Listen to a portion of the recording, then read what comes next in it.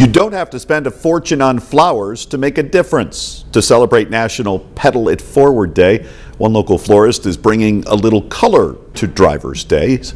Today at Floral Expressions, employees were out and about in Wesleyville, handing out 175 bouquets to random people, no cost. The only price they ask is that those who receive them, in turn, do something nice for someone else. The owner says you never know what someone's going through. We had one lady this morning who went to tears because her parents live in Florida and were hit by Milton. And she's been patiently awaiting phone calls, and it's been a rough time for her. So to make her day just a little brighter, why not?